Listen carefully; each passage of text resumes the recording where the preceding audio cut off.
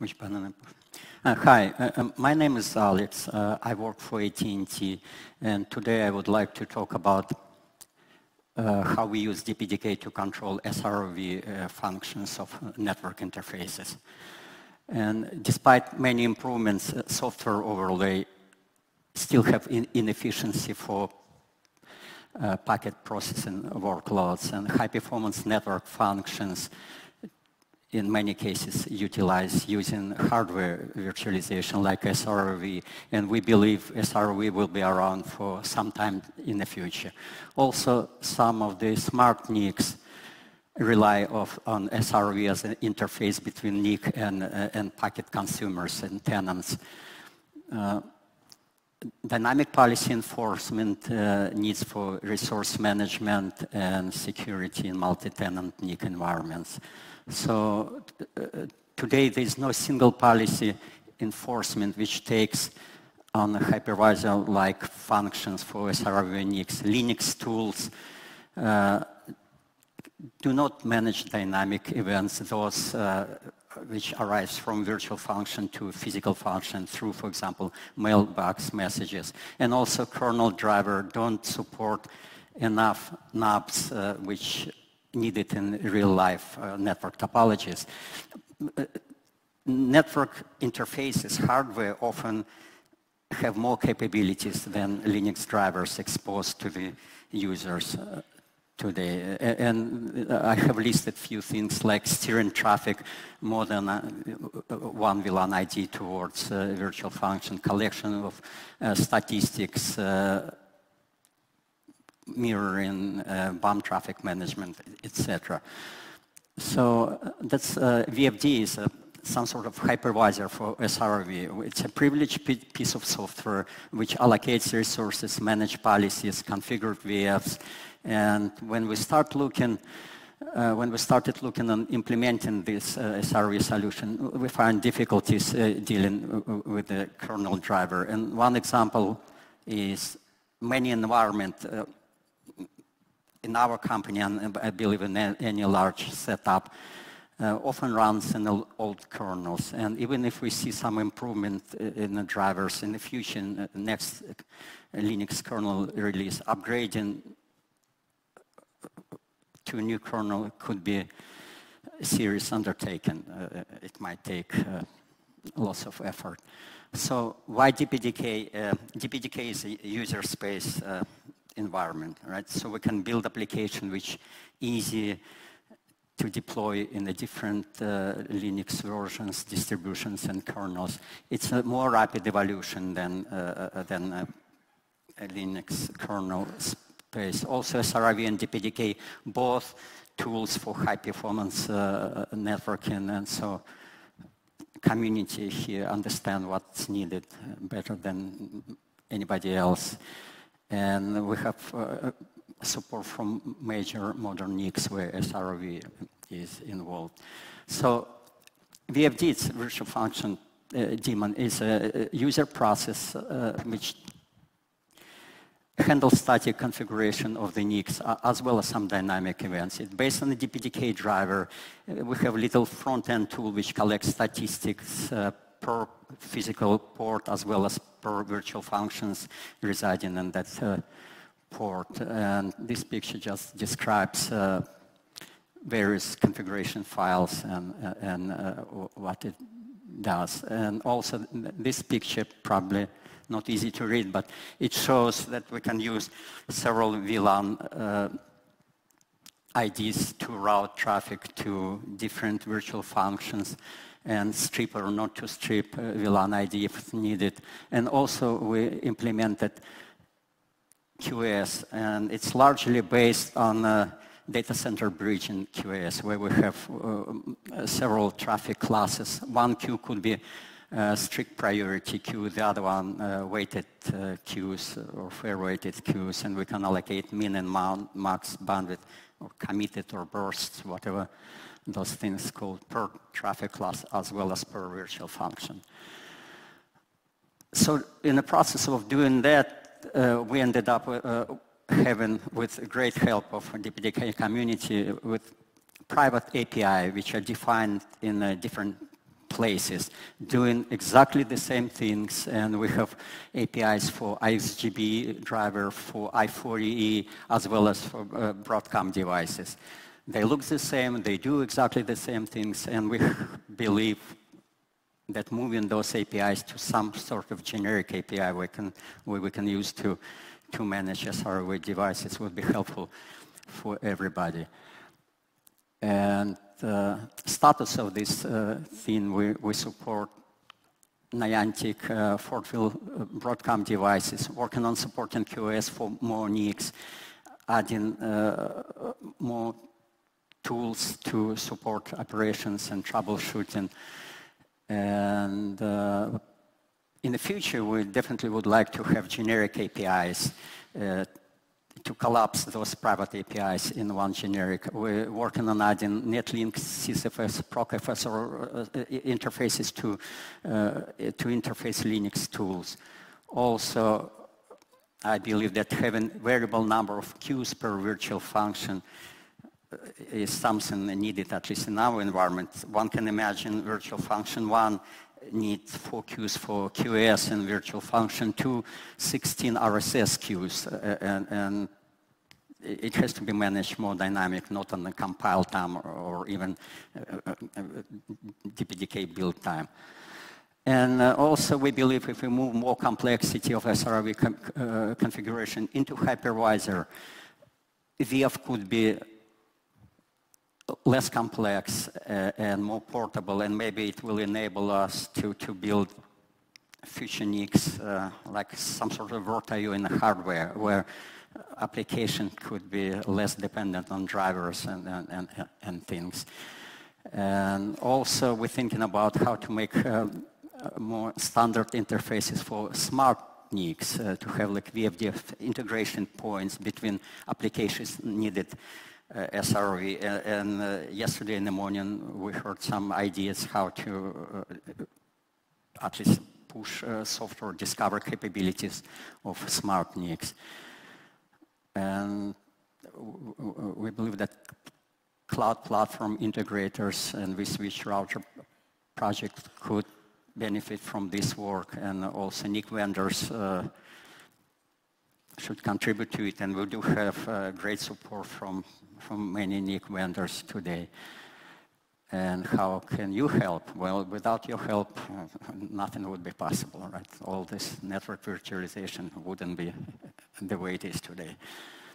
And this list, not complete list of people who are helping us, lots of AT&T help, Broadcom, and a few folks from AT&T were working, and many more people were doing this work. And I would like to say thank you, everybody, and I guess if you have any questions, now it's time to ask.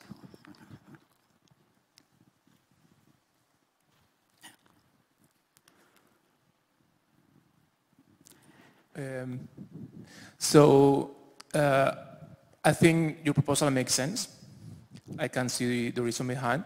But I remember last year here in Dublin, in the meetings, people making clear DPDK is about data plane and not about the control plane.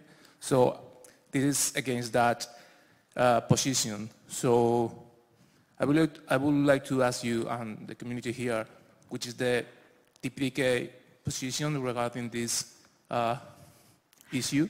Are we just saying we are going to do control as well, not just data plane? Because before was, okay, let's do the kernel doing the control plane. So I cannot speak for DPDK position, right? It's community things. But I cannot imagine data plane without any control plane, right? And it's from day one, DPDK was handled enabling NICs, doing some things, maybe not exactly complete like we're proposing here. And I understand kernel is a right space to have this functionality, and I would say there's nothing wrong to have it in both places. Yeah, it makes sense for me, but I want to know if DPDK is going to, yes, okay, let's do it, and not, no, kernel is going to the control plane. I want to know that for sure. I guess we done this, right? And whether it's the right place to do or not, that's what I'm here to ask DPDK folks, whether it makes sense to do it in a... I believe that user space application doesn't matter where its right space is. What matters, what is practical. And we tried kernel path.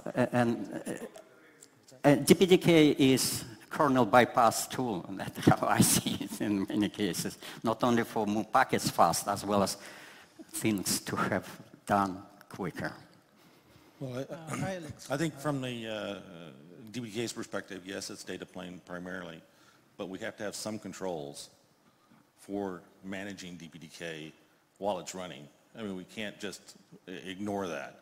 So it isn't that we need to add all the controls on the planet to DPDK. We need to add something, and there's certain pieces that need to be managed in that area. At least that's my impression. But only control without data? No. No, I don't think he's saying control without data, right? Data is SR-IOV directly to the VM. Well, that's one implementation. Yeah, that's... Right? So from a perspective of DPDK running where it needs to run, it may be running SR-IOV, maybe running VirtIO, it may be running something. We need to have some control over it from a control aspect or from an orchestration aspect. So we have to add some. I don't know what those are explicitly, but we need to start looking at it and making it deal with it. Okay. So Alex, Santosh here.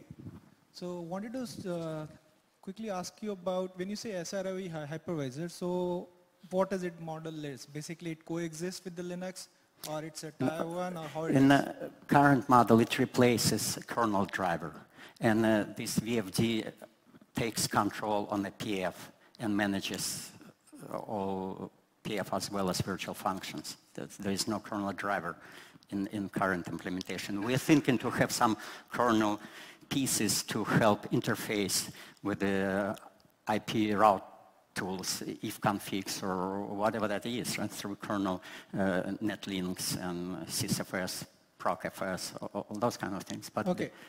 And if I understand correctly, then you have a VFD kind of a concept at user space, which is orchestrated by the users for control plane programming. Is this correct? Right? Yes. Before deployment of virtual functions, somebody needs to tell virtual function 1 needs these VLANs, this bomb traffic management. And today in AT&T, we have OpenStack orchestration. It starts with heat template where the customer supplies necessary information, and we have whole end-to-end things. But that's right. Everything, all configuration of SRIOV is done on the host, okay, or as much as And I assume like you have a future plan for VFD to support the plugin for those heat and all this external projects which can have a plugin and hook it up and do the programming from the top layer. That's right, what we have today in the AT&T environment. Right? So why a daemon? Because I'm here. So why did you implement a daemon? Because to me that's just an IP route and ETH tool that has been re-implemented in the daemon with YAML inputs. Why a daemon? One more thing to monitor, one more thing to put here.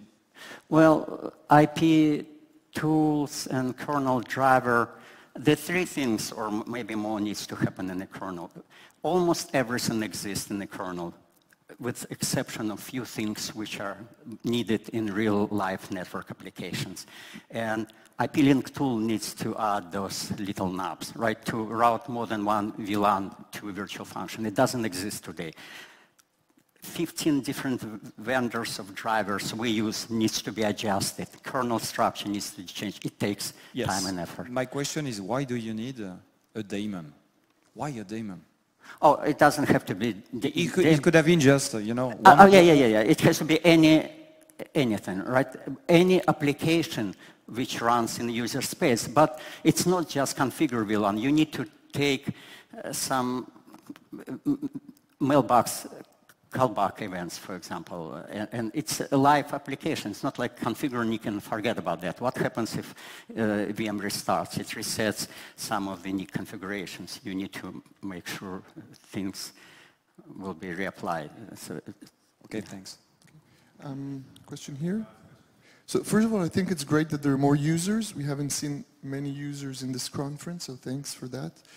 Secondly, I do agree with many of other people that spoke here that kernel API should be the long-term support for this.